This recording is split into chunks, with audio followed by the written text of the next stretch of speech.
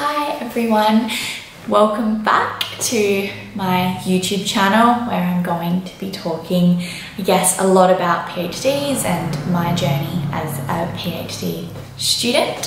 So I'm in my messy office today. We're moving house in 2 weeks, less than 2 weeks actually, so things are kind of everywhere and half packed, half not packed, but anyway, that is where the video is being done. So today I want to talk a little bit about some of the skills that you typically probably need as a PhD student, or skills that we should definitely try to improve throughout our PhD journey.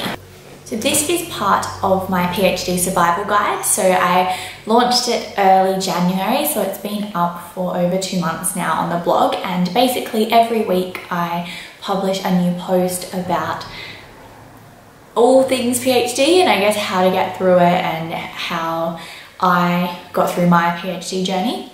So yeah, so today is about skills that PhD students need. I think the first one is actually being able to wing it. So I am definitely a very organized person. I think typically PhD students are. Obviously that's a generalization, but a lot of the PhD students that I know are definitely organized. We're often, I guess, working towards multiple deadlines, working on multiple projects at the same time, normally teaching, marking, doing all these other things. So you definitely have to stay on top of that. But I think being able to wing it is also really important. So I guess what I mean is having the faith in your own ability, that if someone said, can you jump up and do a presentation tomorrow? You can do that without a huge preparation. And the second skill is being able to say no. I think this is definitely a fine line. It's really important to obviously get as many opportunities as you can throughout your PhD, and that's definitely something that I try to embrace. Conferences, research assistant work, marking, tutoring, lecturing, jumping on other research and everything like that. But we all have a limit, and a PhD is incredibly time consuming, and therefore I guess our limit as PhD students is even more important to know. And it is really important to understand that, I guess, balance between saying yes and saying no. So thinking things through, is it something you actually want to do? Is it something that you can do? Is it something that will benefit your career or make you happy? Because if not, then maybe give it a miss. A really important skill, and one that I think is really, really difficult to develop, particularly for PhD students, is, I guess, wholeheartedly accepting that nothing is going to be perfect. I know that that is scary and that is hard, because when you're doing something like a PhD, which typically takes between 3 and 5 years, and you put your entire heart and soul into your thesis, of course you want it to be perfect. And same with publications. Publications are going out into the world, anyone can read them without open access. Again, I completely understand wanting them to be perfect, but the truth is they're never going to be. You can draft a piece of work forever. You legitimately would always find a better way to say that sentence or pick up on a tiny grammatical error.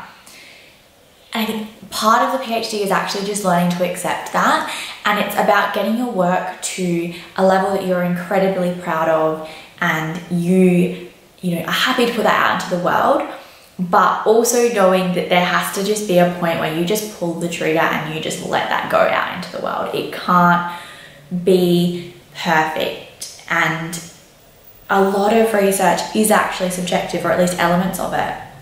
So somebody might disagree with the word that you used, or would have used a different type of statistic or a different methodology. That's okay.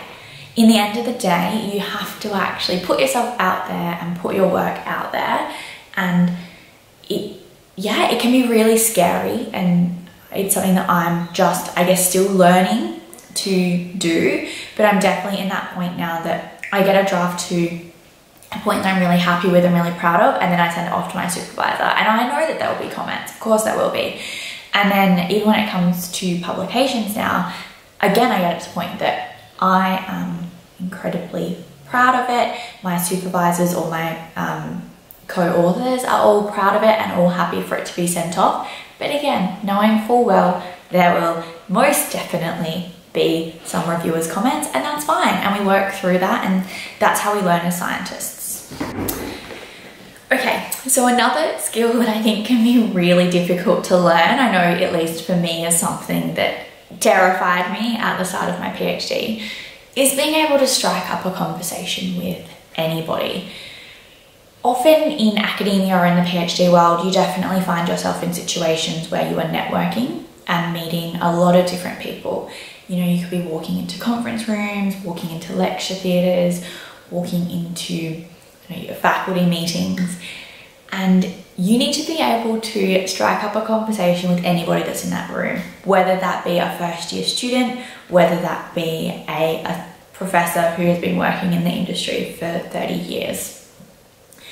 Like I said, this is something that I think I'm still learning learning how to do in a way that I don't find incredibly awkward, but it is a really valuable skill. And for some people, it's going to be so much easier than others. I completely understand and empathize with that, because I'm not, I guess, typically the person that would go up and just light up the room and make really great conversation starters. But you know, you can start really simple, and as cliche as it is, starting with something like, what's the weather like, or you know, how nice of a morning it is.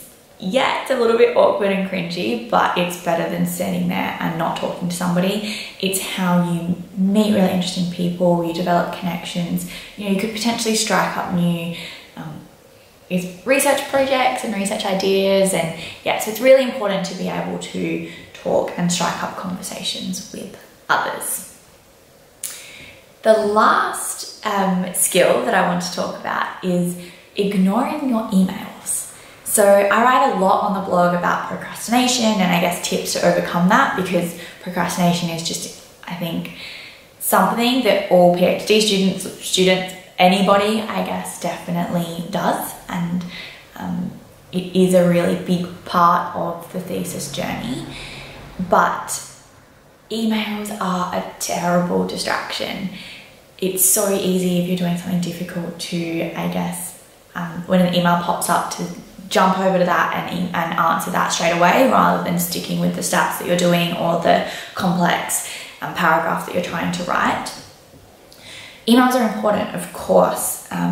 It's a key part of many of the jobs that we do as PhD students and in academia. But you don't have to answer an email within 5 minutes. Nobody expects that. That's not the point of what emails are.